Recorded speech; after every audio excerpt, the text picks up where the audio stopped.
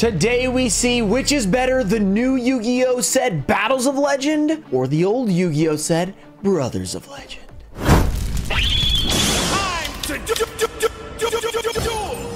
What's up, guys? We're back with another new Yu-Gi-Oh opening. We have the newest Yu-Gi-Oh set, Battles of Legend Crystal Revenge, with those Starlight Exodia pieces potentially inside. And we have last year's set, Brothers of Legend First Edition. We're going to be doing a little head-to-head battle. We're going to see which is better, last year's or this year's. I mean, last year did have Dragoon, it had the Leviathan Dragon, had some pretty cool stuff. This year has the Exodia pieces, it has Yada, Starlight, it has access code. So let me know in the comments what you think will win. I'm giving away every card pulled in this video, so make sure to like the video, be subscribed, turn on notifications, and let me know which one you think will win, Crystal Revenge or Brothers of Legend. Is it just It's just straight up Brothers of Legend. So we're back to Battles of Legend. Now it's very confusing, but do that to enter the giveaway. Let's get into the opening. All right, let's open these things up real quick, and then we will get right into the opening, and we will do a little 48-pack battle.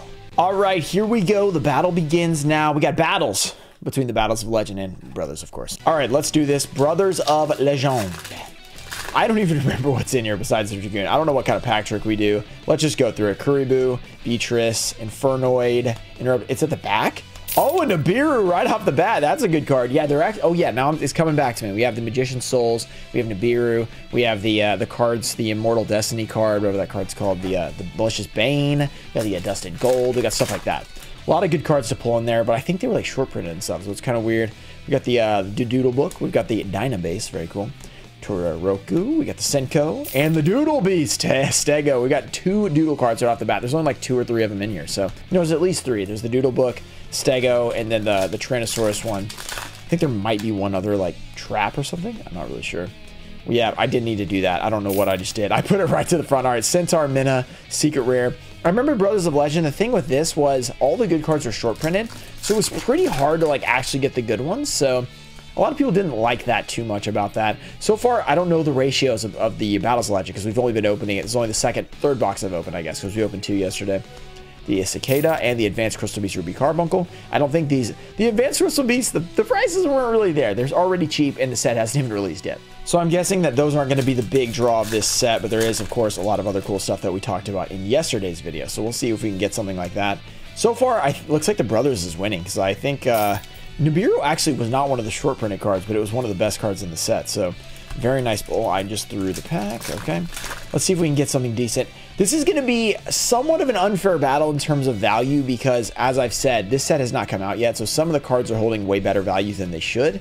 So it's probably going to be difficult for Brothers of Legend to keep up. But we're going to see what happens anyway. If they pull like a Starlight, they might still be able to pull it out. Yeah, I didn't really think about the fact that, yeah, the values are going to be a little bit too high on the Battles of Legend right now. Kuribo, White Mirror, Fossil Dig. So this is where it's really going to matter. You're going to have to let me know in the comments what you think won. So if, like, I'm guessing Battles of Legend Crystal Revenge probably wins the value battle.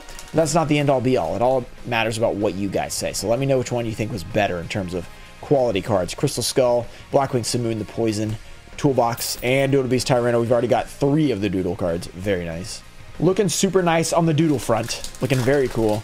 Make sure to let me know what you think about this new set in the comments. I have not actually read the comments yet from today's video because it only just came out a couple of hours ago. So we have not seen what you guys think yet. So I'm kind of excited to read those. And then let me know again if I don't see yours in the last one.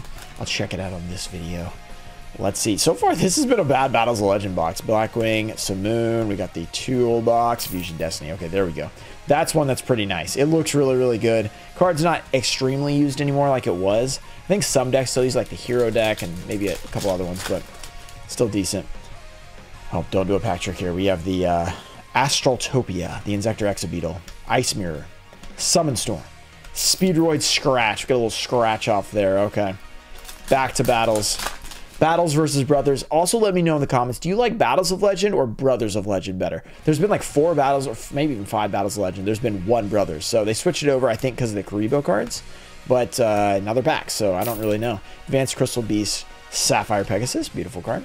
How many Kuribos have we pulled? So last time it was about the Kuribos. Now it's about the Crystal Beasts, which is both archetype, you know, anime archetype cards. There's a Kuribu. There's Speak of the Devil. There's a Ghoster right there. Infernoid. Not really, but it's close. And then Winged Recruital. Is this the one that was like $50 at the beginning and then it went under $1? I think that was it. It was one of those cards. There was one card that was $50 and then it became less than $1. It was quite the fall from grace. Cobalt Eagle, very cool. Salamander Great Circle, Advanced Dark, Morphtronic, Advanced Crystal Beast, Cobalt Eagle, very nice. A lot of Crystal Beasts out of this, you know, Crystal Revenge set, so not a surprise there. Well, let's see how Brothers can hold up today. Will they pull something amazing? Kuriba, the Icebound God, the Sylphid Wing. We've got the, I didn't say any of that right. We got Yowie, I was wrong. All right, next pack. Let's see what we got. Battles of Legend. You got to believe in the heart of the cards. We have Blackwing, Graham, the Shining Star. Why does this look like the Blackluster Soldier? The Blackluster Soldier, Soldier of Chaos. He's like doing the same pose. He's like holding his sword in the same spot. Very weird. Amethyst Cat. We got the Stubborn Mihir. We got the Earth Bolt. And, oh! I forgot this card was in here. This is one of the best cards. We didn't even talk about this yesterday. Borreload Savage Dragon. And it's actually a good rarity. Before it was like an ultra rare, and then I don't remember what they did with the well, it was the Prismatic Secret, so it looks good too. But another secret rare. Wow, that's a great pull. That is a really good one. You guys can win that one in the giveaway, so make sure to enter it. That is insane. Borreload Savage Dragon's in here. That's one of the big ones. So it's Access Code and Borreload are two of the very best cards that get reprinted in here. Fossil Dig, nice, at number 99. I'd say that is, even if the prices come down, that's still one of the best cards you're going to pull from this Battles of Legend set, besides like Starlights and stuff. So that's pretty amazing. I was not expecting that, because I did see that was in there and I totally forgot about it. We got the Clockwork Knight. This one was like 20 bucks in the pre-sale stuff, so I didn't know it was like that valuable. So that's actually a pretty nice one. I'm sure it will not be at the beginning, but still, I mean, starting at 20, usually if you start high, other than Wing Requital and stuff like that, but that usually means it's a good card. Performer Power, Curry B, or at least people think, or Kuroble, is that the one? Usually people at least think it's going to be good. So they could be wrong, but some people think it's going to be good. DD Crow, very nice. Hot Springs, Crystal Heart, Token Collect. This is a great pack. And then the Trithalon, that's not a great secret rare, but two good ultra rares in there. We will take it. Now we will get the Astraltopia, the Exobeetle. We got the Ice Mirror, Summon Storm, Leerlisk Bird Strike, very cool. Crystal Revenge, let's go. We have two from the back. Desert Shark, Curse Reflection Doll, Token Collector, Pebble Dog, another Trithalon. Okay, that's pretty awful, but you know, what can you do? Brothers of Legend, I don't really have any idea where we are. I'm kind of just picking random packs. Maybe we're halfway? I don't really know. Let's go. Let's see if we can pull a big one. Fossil Dig, Astraltopia, AI Show, Stealth Kraken Spawn. Okay, nothing too crazy. So far, like, we were, you know, theorizing that maybe they increased the pull rates on the Starlights. So far, this will be my third box. Haven't seen any evidence of that. I mean, that's the thing, though. There's a Chaos Space. That's beautiful. It's completely random either way. Like, even if they haven't increased it, we could have pulled it in the first few boxes. But we at least can say we haven't pulled one yet. So we don't, you know, we haven't seen that they're easier to pull. But even just pulling one would not really prove that. But Rebirth Judgment, it would at least make us think, huh, maybe they are a little easier to pull. We're going to find out more when we do live streams later this week when we're opening a ton of this product. So keep an eye out for that. It's going to be super fun. It's going to be awesome. Topaz Tiger, Rainbow Bridge, Advanced Crystal Beast, Emerald Tortoise. We're getting a lot of those. Brothers of Legend. So far, Brothers of Legend has a Nibiru. That's it. I think that's basically all they've pulled. We have AI. I keep trying to do the pack trick. Red Eyes Fusion was good when it came out. White Mirror, the Shark. And by when it came out, I mean when Brothers of Legend came out, not when Red Eyes Fusion came out, because I don't think it was good in Core originally, but maybe it was. I could be wrong. If you were around when Core came out, was Red Eyes Fusion used at all? I doubt it. Dynabase with the Morphtronic. Okay, not used, but like in competitive. Another Fusion Destiny. This is actually a pretty good box. Pretty good box of Crystal Events for sure. Brothers of Legend, not so much. We did get a Nibiru though, so you can't complain. Another Red Eyes Fusion. Left-hand Shark. Where's the right-hand Shark? And Relinquished Anima. That's actually a pretty solid pull. Okay, we'll take that. It's probably a couple bucks for the Brothers side. Let's see. We have Dragon Nails. We have Dragon Tails, Dragon Heroic Call, and the Chaos Creator. Another beautiful card. We're getting a lot of Toon Chaos cards. We're getting a lot of Crystal Beasts. Kind of the main focus around this set. It's pretty crazy. I wish they had made the Blackwing secret rares. That would have been really, really nice. If they made the Blackwing stuff secret. I don't think it was really worth it because they're not that valuable, but still would have been cool for those Edison decks. Would be pretty awesome. Brothers of Legend, bless us with something crazy like a Starlight. I would love to give away a Starlight. That would be cool. We've never actually done that, where we've done like a giveaway for like what we pull and then pulled a Starlight. That would be pretty awesome. We have Odd Eyes Persona Dragon. This one was pretty valuable too because it's the first reprint. So it's like the, whatever the promo was or something. So that's a cool pull. Brothers, we got Ice Knight. We got Appliancer. There we go. King Scarlet, shout out. We got the Dollhouse. We got the Eating Spirit. We've got the Grandpa Demeto. It seems like we have a lot more Crystal Revenge, but I think it's just because we have it on both sides. I think that's why. Oh, the packs are going everywhere.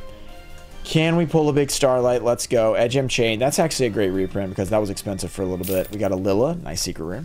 We're getting it down towards the end. Let me know once again. What are you guys thinking about these new sets? How do you feel about the Brothers / Battles line in general? Do you like it? Do you think it's decent? Starlight Road I actually need this for an Edison deck, so I'm going to have to wait till...